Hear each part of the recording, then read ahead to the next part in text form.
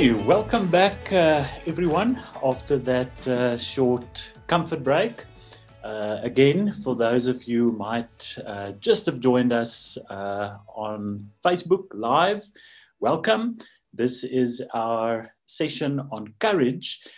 We've already had our Jesus Journey component where John Simons from the Doxa Deo family shared from the life and teachings of Jesus with us. And we just had a case study interview with the Paralympic gold medalist Arno Fourie. What an inspiring guy and story from his life. So if you missed it, hopefully you'll catch up on the recording. Our last session for this afternoon is really going to bless you. It is the first time we are privileged to welcome this esteemed gentleman all the way from Cape Town to Life with Leadership. And to do him justly, I've asked one of our alumnus, Gerrit Heymans, the CEO of Pop-Up, to introduce Dr. Rudzani Muloiwa to us. Gerrit.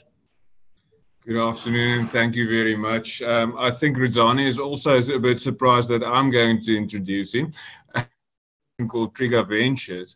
And Rudzani was actually speaking at the conference, and I really loved the wisdom and the humility and also the insight and the fact that he's a thinker that he displayed there. So just to say one or two things about Rudzani, he's a medical doctor specializing in pediatrics. And there's a theme in his life. He seems to come from Limpopo to Cape Town, to Limpopo to Cape Town. But he's also been in KwaZulu-Natal where he actually studied, and also in London. And one very interesting thing that I read about him is he won the Hamilton Naki Clinical Scholarship. It's called a prestigious scholarship that he won in 2012. And he was regarded at that time as one of the 5 African clinical research scientists with the greatest public contribution in terms of publications in South Africa for medical doctors. So, Rudzani, we are really looking forward to hearing from you. Nice seeing you again. Thank you very much, Gerrit. And thank you very much for inviting me to this meeting. I'm not sure if I can be seen or I'm in darkness. The light just changed now. Is it all right? Okay, thank you. So as Gerrit mentioned, I'm actually from Venda, but I'm now a Cape Townian. Whether that's a good thing or not, I'm not so sure. But I'm here now, and I work at Groote Schuur, and as well as Red Cross Children's Hospital, where I'm an associate professor in pediatrics. So I'm not sure if I can share my screen. I've got just a very few slides that may be helpful, but I'm trying to compress 3 things that I thought were important when I was thinking about courage. And this is something that has been a theme of my life for the last couple of years now. And they're all interlinked. And usually I would probably talk about one or the other and not everything together. But I think it's probably important to be more broader, even if not too deep, in order to be able to kind of think about these themes in the context of your theme of courage. And what I've called it is the courage to live in the light of truth. And I think that is quite key. And I'm allowed to read the Bible, right? Okay. So let me see if I can find an image here that I had put up. If you can, oh no, it's the wrong one. I was trying to share, it will probably work for now. Let me just see if I can work with this. This is coming from a theme that I would otherwise have called building cathedrals slide. That would have been easier. Maybe I should find it first. But let me tell you what I'm trying to talk about here is this idea that has bothered me all for the last couple of years. And this is the idea of how we can build for a future that we will not see and have the courage to do so. And so what I've tend to call this is building cathedrals. And the reason why the theme of building cathedrals has been key to me, it's probably because I can't find a better metaphor for this. It is this idea of what cathedrals in fact are like. The idea, I don't know if you can you see my screen now? Harit, can you see my screen? Yes, we can, thank you. Can you see a photograph? Yes. It right, seems perfect. like a cathedral. Yeah, this is a picture I took of St. Paul's in London. And the reason why is if you go back and see how cathedrals were built, and how long it took to build any and all of these cathedrals, they took tens of years, if not more than 100 years. In fact, the average, I think, duration for a cathedral to be built is about 125 years. Now, you'll have to wonder how one builds something that will take 100 years to build. How do you do that? How do you build such a cathedral? And I want us to reflect on this when we read this. Okay, this is a story about Hezekiah, who's regarded as one of the great kings of Judah. And he comes out very positively in the biblical narratives.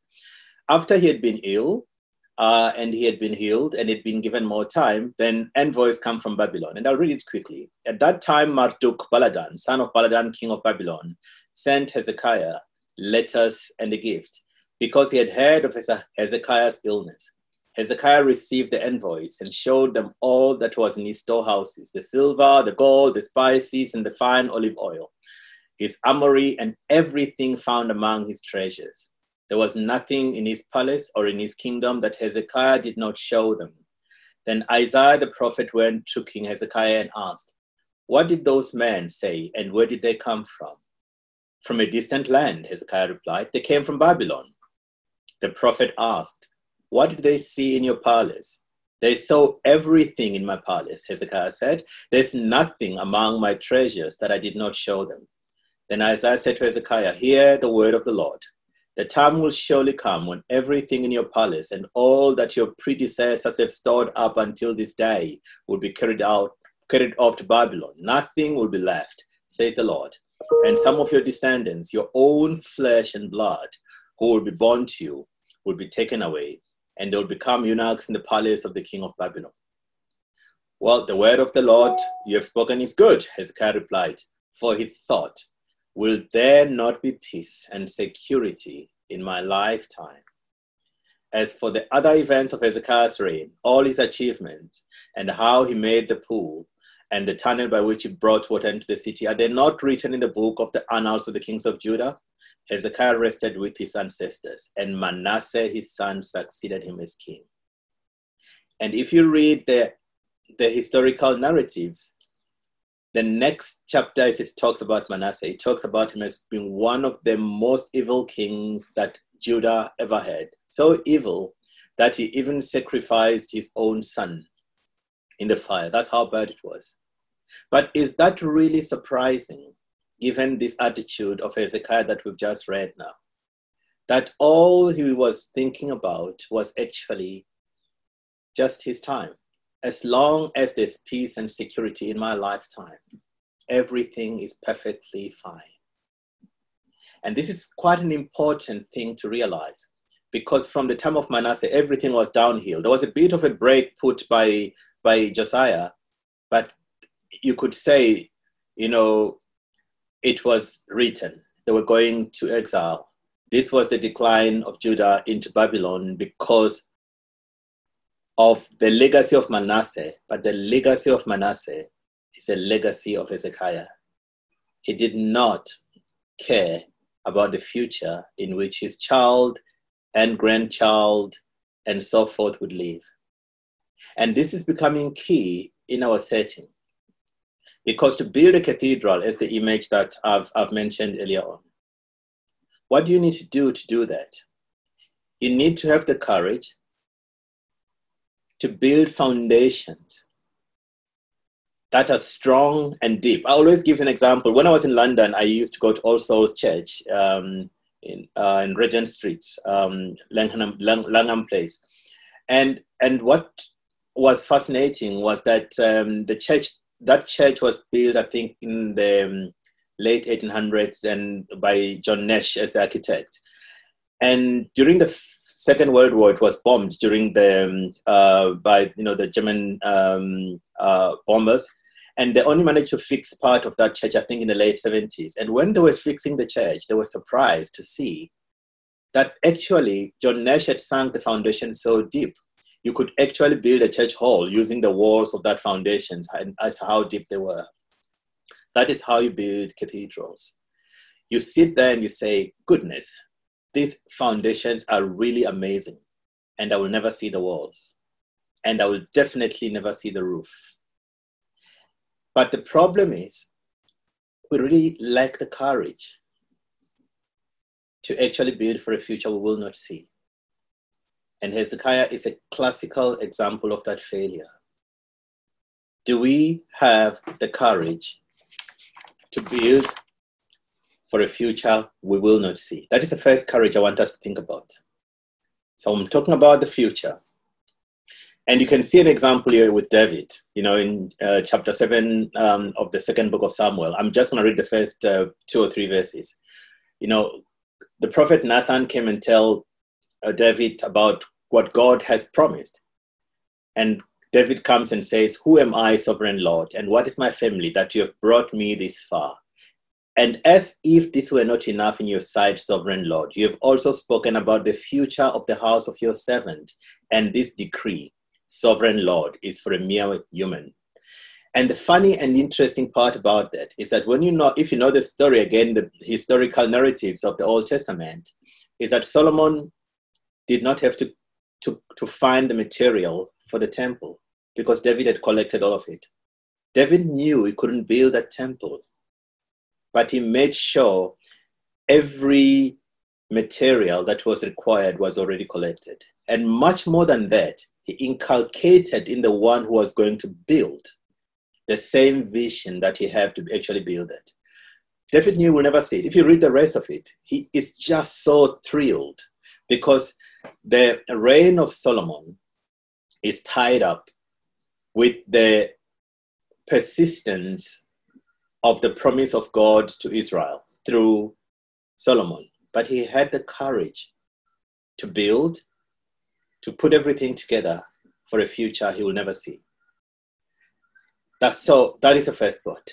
And I think we need to worry about and think about it. That is building. Do we have the courage to build to a future we will not see? The second part that I want us to think about is the present. And I always tell this story of a time when I went to attend a Christian Worldview conference in Ontario, in Hamilton, in Canada. One of the speakers was reflecting on the time that he actually went to the south part of the States and he went to a slavery museum. And he said when he was there, he started reflecting and thinking, how did this happen? How did that generation even think it was all right to have slaves and to condone slaves? And some of those who owned slaves were actually Christians. How did they manage to do that? And then he said, but then it came a bit closer. How, for that matter, did Christians during the time of Hitler manage to condone the Holocaust? I mean, people don't realize that people like Dietrich Bonhoeffer were actually a minority in that space. Then he said, for that matter, how did Christians manage to condone apartheid? Wombai was basically a minority within that space. And he said, when the truth came back to him, it hit him. They did not have the courage to see through the evil of their own culture. And the question that comes back to him is, he says, what evil are we part of that we're perpetuating right now, that we're part of, but we do not have the courage to see through it? And so the second part I'm talking about that I want us to challenge us about is the courage to see. So the courage to build for a future we'll not see. The courage to see the present as it is. And this is key and critical for all of us. You know, it's just such a scary thing and difficult to comprehend when government officials steal food from hungry children during COVID and think somehow it can be justified. When 500 billion is actually given for the rescue plan and it all disappears overnight without having done the majority of what was intended to do. And these are people who are business people who think that it's actually okay. And how do you justify that? Well, you don't have to. You just don't have to see it. And this is the problem. How can we build the courage to see through the evil of our own culture and our time? Because it's only when we actually see that we can have a platform in which to build for that future that I've spoken about. And for me, that's again key and critical. And because it takes me to the last part, which is the past. Now, one of the characters that I really like from the kind of Old Testament time towards the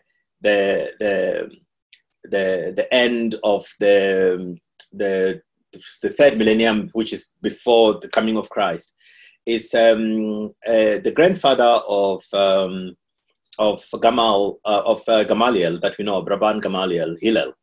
Now, Hillel, also called Hillel the Elder or Hillel the Great, was very instrumental in the writing of the Babylonian Talmud. And it's him who's credited with, after having been asked, how would you summarize the whole Old Testament? And he says the whole Old Testament can be summarized in one word: remember. When you look at the Old Testament, the whole history of Israel is a crisis of forgetting. Because remembering is not a passive action, it's an active process. And in order to remember properly, you need to learn to remember correctly, not to remember falsely. And this is critical and key. We come from the Judeo-Christian tradition. The story I've just read about David now is recorded in the very same book that talks about what he did with Bathsheba. It's quite amazing that it's one of the few traditions that will not try to vanish the reality and the truth. They will say it as it is, because it's critical and important to remember well and to remember rightly if you're going to have a chance and a shot at the present and build foundations for the future. You know, about a couple of years ago, I was asked by someone from the Canadian think tank to just have an interview with them. And it was quite an interesting thing. And we were talking about memory. And I was reflecting on something that happened some years ago. It was around the time I was being interviewed, where I think it was Benjamin Netanyahu who had actually gone to Germany and was talking about what happened with the Holocaust, and was talking about how it was not so much the Germans that actually led to the Holocaust. It was actually some imam who triggered this, and Merkel refused to accept that. It was an easy way out, an easy way that exonerates the Germans from the Holocaust. It's a great memory that one can embrace because it's an easy one, but it's not remembering right. And if those who don't have the courage to remember well and to remember rightly have got no hope to build a future that is lived in the light of truth, and therefore the ability and the courage to see through the evil of their own culture. And without doing that, there is no way or chance of not being a Hezekiah who is content with a narrow vision of peace in his lifetime that does not go beyond. You cannot build cathedrals with those who cannot leave the past the present, and the future in truth. And for me, this is key and critical, and it's becoming more and more important each and every day.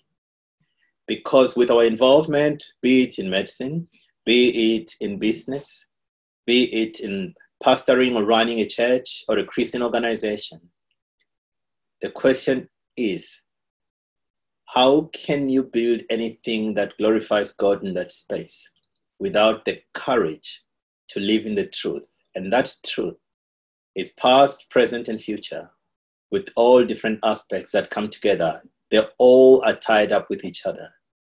And I think that's key and critical. I'm just going to finish with a slide that I found very important when I think about this. It's this is the last paragraph of Alistair McIntyre's book. If you've read After Virtue, it's actually really beautiful when you reflect on this. He says it is always dangerous to draw too precise parallels between one historical period and another. And among the most misleading of such parallels are those which have been drawn between our own age in Europe and North America, and the epoch in which the Roman Empire declined into the Dark Ages. Nonetheless, certain parallels there are. A crucial turning point in that earlier history occurred when men and women of goodwill turned aside from the task of shoring up the Roman Imperium and ceased to identify the continuation of civility and moral community with the maintenance of that imperium. What they set themselves to achieve instead, often not recognizing fully what they were doing, was the construction of new forms of community within which the moral life could be sustained, so that both morality and civility might survive the coming ages of barbarism and darkness. If my account of our moral condition is correct, we ought also to conclude that for some time now, we too have reached that turning point. What matters at this stage is the construction of local forms of community within which civility and the intellectual and moral life can be sustained through the new dark ages which are already upon us. And if the tradition of the virtues was able to survive the horrors of the last dark ages, we are not entirely without grounds for hope. This time, however, the barbarians are not waiting beyond the frontiers. They've already been governing us for quite some time. And it's our lack of consciousness of this that constitutes part of our predicament. We are waiting not for a Godot, but for another doubtless very different St. Benedict. The reason why this is important is McIntyre says that we are already being ruled by the barbarians, but we cannot see it in terms of where we are right now. And I'm suggesting that this ties up with our future, if there is to be any future, with our past that informs what we see and what we're able to see. And that gives us the courage to be able to be in that space of living in truth, in the light of the truth, past, present, and future. And so for me, as I said, I tried to kind of put too many things together. Any of this could be something, the future, something that I could spend an hour talking about it, and the past or the present. But I just want, to ask you to think about it. How we can learn and have the courage to remember well, remember correctly, to have the courage to see through the evil of our own time and culture, and to have the courage to build for a future we will not see. And a lot of you are in this privileged position that you can make the choices to do so. And so even as I pray, Lord, give everyone here, all of us, you who has made all things beautiful and created in man the yearning for an eternity, even though we don't know what you're doing from beginning to end. Give us the courage to remember well, remember correctly. Give us the courage to see, even through the evil of our own culture. And dear Lord, we pray that you give us the courage to build for a future, even the one that we will not see, so that in all things your great name may be glorified. Amen. Amen. Thank you so much, Dr. Rudzani. You gave us a few things, several things to think about, and I just love that metaphor. My wife is from Germany, and she hates traveling anywhere in Europe with me because it doesn't matter if it's a small or a large city, I end up going into all the cathedrals. And I just stand there in awe, looking, at those stained glass windows. And, it's not that I'm a Catholic myself, but just to experience the legacy component of that. So thank you for talking about the courage to not only look at the past and the present, but to also build a future which we won't see. And at the business schools of the day, it's quite often about climbing the so-called ladder of success and instant results, which we're striving for. So thank you so much for that. And if everyone can join me in giving Dr. Rudzani a huge shout out and a virtual applause.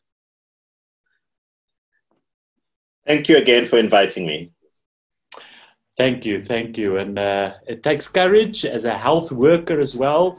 In your job also at Groote Schuur Hospital, we're praying for you, and thank you for what you and all the health workers around the globe are currently doing in these difficult times.